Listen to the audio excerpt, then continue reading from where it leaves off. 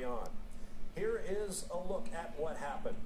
First, Malucelli reported a loss of drive in his Risi Competizione Ferrari. He stopped by the side of the road, and then along came Memo Gidley, who was unsighted, and whammo. That was a tremendous impact, just scary to look at, and obviously tore the front end off the Red Dragon machine. Here we see another look at it. He's diving to the inside of that GT machine, obviously unaware that Malucelli was slow on the left-hand side of the racetrack. Just scary, scary pictures to look at. Two problems were happening right there. He was tucked right up underneath the Ferrari. When he made his attempt to make the pass, he popped out right into the sunlight. There was no way he could have seen Malucelli. Saw team owner Bob Stallings